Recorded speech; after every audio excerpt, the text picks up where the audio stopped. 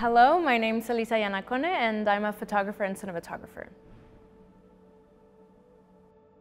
My background came from documentary film and journalism, and I think my heart's just always in human rights. I tried to make stories that are pertaining to that with the realm of the imagination, because I also love creativity. So yeah, it's quite a broad spectrum. I did start in broadcast and television, then I did documentary film traveling abroad, ended up going into conflict zones, getting very frustrated with the news cycles, and then little by little started streaming into this magical realist space, which is multimedia, sometimes film, sometimes photography. There's holographic projections, but in the end, always with a heart in human rights. I've worked with prisoners of war in Cameroon, I've worked with displaced people and refugees, sexual violence survivors, and children that have chronic illness in hospitals or have experienced severe trauma. So the Spiral of Containment is a traveling multimedia exhibition where I worked with 25 rape survivors around the world, myself included, and it came from personal experience with the topic. I felt like when this happened, I couldn't pick up a camera. So I didn't pick up a camera for a year and ended up, thankfully, being put by the government of Canada into art therapy, which I didn't even know existed. And when I was doing art therapy, I realized that I had lots of images that kind of stayed in the back of my mind. They weren't photojournalistic in nature or kind of recounting the event. It was more how I was made to feel. And in my mind, I had this image of broken wings in a dark space. I'm completely bare, I have nothing left. These wings had once had feathers, but they no longer do because I'm stuck and I'm never gonna fly again, kind of perspective. So I thought, okay, I'm gonna connect with other survivors. We're gonna come to my kitchen, we're gonna collage, we're gonna do some kind of discussions about broken wings and see what everyone else, feels like. And it turned out that nobody else had the image of broken wings. Some of them had a red classic convertible car, some of them had a plane or perhaps ballet or being stuck in a cage. And as a cinematographer, I started to realize actually there's such a broad palette of imagery here that I would love to execute on. And so I decided to start to execute on people's visions. And I basically became a visual translator. After having had documentary-like or journalistic interviews with them, they would say certain phrases like, everything around me feels like a circus, or I felt like I was never gonna be able to see the light of day again. And then sketching with them and collaborating to create an image that they felt captured how they felt. I think as more distance has been placed between me and the project, the more I realized that I was actually kind of stuck in a wheel where I desperately just wanted to put this behind me. And I think it was almost a necessity to just say, I've set myself this impossible target to complete this thing because it feels impossible to get over this. And once I reach that, I'll be done.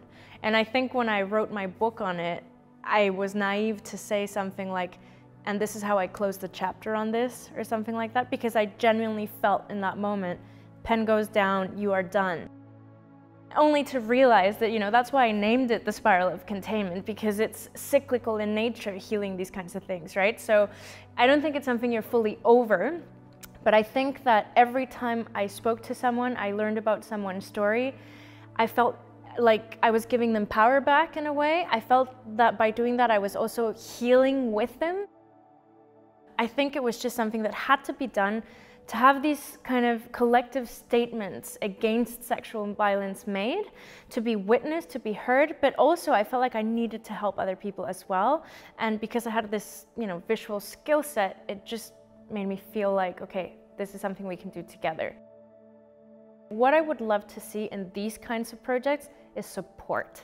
Because I applied to arts councils, granted pre-Me Too, but I still have it in writing that they said, we don't see the need for a project of this nature at this time.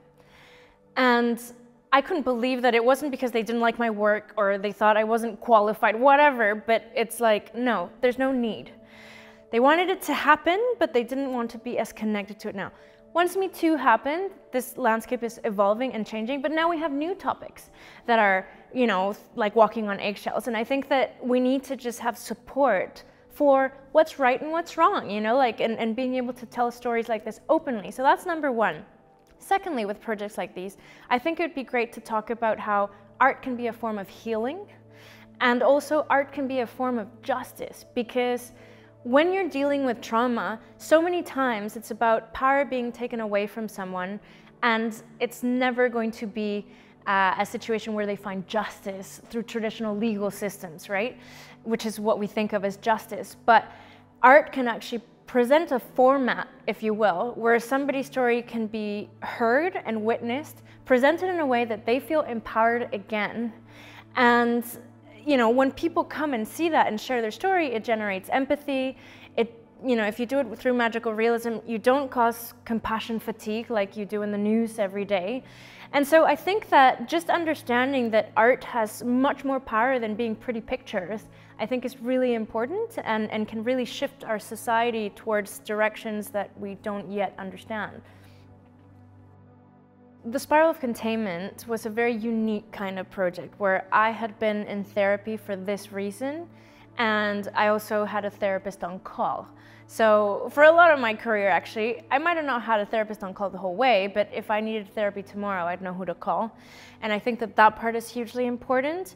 Even when I was covering conflict zones, you know, sometimes you gotta put up a front because you can't in that moment react. You have to just get through your day, but then taking that moment at the end of the day to just cry your eyes out if you have to, or journal, or you know, whatever you need to decompress. So I think that's really important.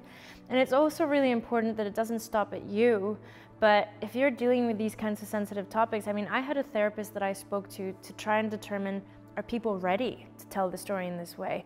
Is it gonna benefit them to tell the story in this way? How could it go wrong?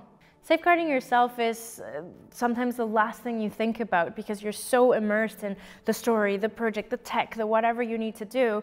And I've seen it a lot also in challenging environments and more journalistic capacities. I mean, a lot of people drink quite heavily. People do drugs, people can go for days without sleep, you know, chain smoke like crazy, and just find kind of ways to fill that emotional void because it's too much, right?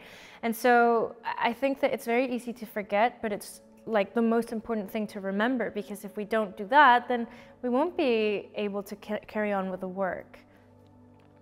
I think anyone that's thinking about getting into this type of work, the number one thing is asking why. Because if I go back to trying to understand why I gravitated towards conflict, initially was because I came from a family that felt like conflict every day. And so I was seeking out comfort, what felt like my everyday life. And I was really good at it because I was used to operating with so much adrenaline. But then I realized that wasn't a healthy relationship with it, right? And so I did a lot of work on myself, therapy, EMDR, to get myself to a place where I'll still go to these places, but it's not this I have to, you know? It's more curated in my way. So I just think everybody's got to dig back and try and understand, why am I doing this? And how can I give myself the best tools to get there? Because if I'm running away from a pain, or I'm putting myself in a dangerous situation because I've experienced trauma, then you're not giving yourself the best tools to tell the story and to help others. So number one would be take care of yourself. Number two, get hostile environment training. Get basic understanding of, you know, kind of emergencies. You know, if you're dealing with a lot of mental health, maybe you've been in therapy a lot, maybe you've chatted a lot to therapists, or maybe you need a course on how to deal with different kinds or understand different types of mental health issues. So it's all about sensitivity, empathy, sensitizing with what you're about to embark on, and trying your best to be as not just empathetic, but true to the other person's story. So see yourself as a vessel to help someone share their story, as opposed to, this is what I'm doing and this is what it's gonna be.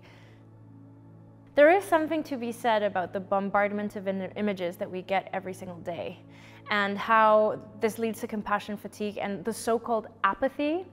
I feel like people really do care, and if people had a bit of a step or guideline as to what they could do to change things, most people would try to do something like this. By exploring images and serious topics in this way, I feel like you awaken curiosity in people in a way that you thought was just dead, and suddenly they start to care and ask questions. So I think it's really important to stray away from the lines and the boxes that have been established to try and explore how we can actually come together through art in a way that is kind of lost. When people come to see my work, what I'm really hoping is a few things. One, to generate empathy, to open up topics in discussion environments, safe environments that generally are considered taboo or shoved under the table.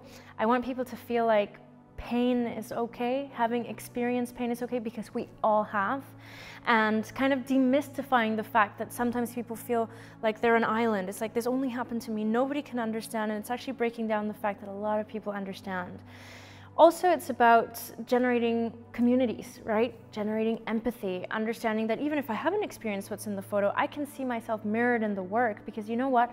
I've had a dark day too, or I've been depressed once too, or I've experienced a car crash and I was traumatized and I had PTSD, and I can see that too. So I think it's about building bridges and finding intercultural connectors that are not tied to geography, religion, politics, or anything like that. It's about just understanding we're human, we're on the same ship, we're all heading in the exact same direction, and the easier we make it for each other, the better.